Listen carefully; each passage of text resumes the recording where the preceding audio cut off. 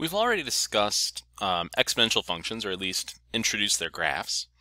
Before we move on to any new topics, though, we want to do a quick review here. Below we have the graph of two functions of the form y equals a to the x power, so two exponential functions, where a has to be greater than 0 and a cannot be equal to 1. On the left, what we have is the case where our value for a is something larger than 1, and on the right we have the case where our value for a is between 0 and 1. That value for a, as we've seen before, impacts whether our function is increasing or decreasing. But let's go ahead and do a quick review of these two graphs just to talk about some of the characteristics of our exponential function.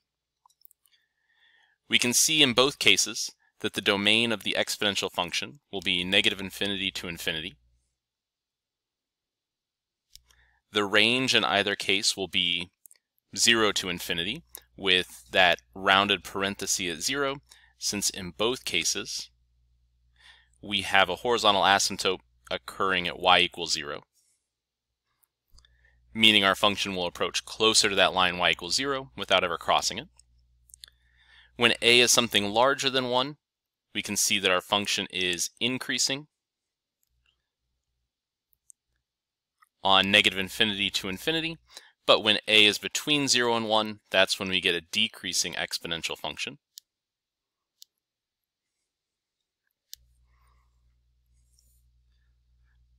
In addition to some of those properties regarding domain and range, we can also talk about how the laws of exponents still apply. We've seen the laws of exponents in previous courses. We've utilized them in this course already. If we have, for instance, something like x to the n times x to the m power, in this case, with that x variable being the same, that means we can combine this into a single expression by adding those two exponents together. So this would be the same thing as x squared times x cubed is equal to x to the 5th power. Similarly with exponential functions, as long as our base is the same, then we can rewrite this as a to the x plus y. So we can combine two exponential expressions in that way. If we had the quotient of two power functions, x to the n over x to the m, we can combine that by taking the difference of those two exponents, and that property will carry over similarly to exponential functions, again as long as those bases are the same. If we have x raised to the nth power and then that quantity raised to the mth power, that's the same thing as x raised to the n times m power. For exponential functions, again, that same property applies. This would become a to the x times y power.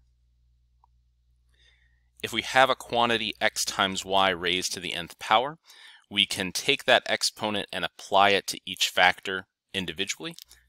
So we could break that into x to the nth power times y to the nth power. With exponential functions, we can do the same thing, rewriting a times b, that quantity to the xth power, as a to the x times b to the x.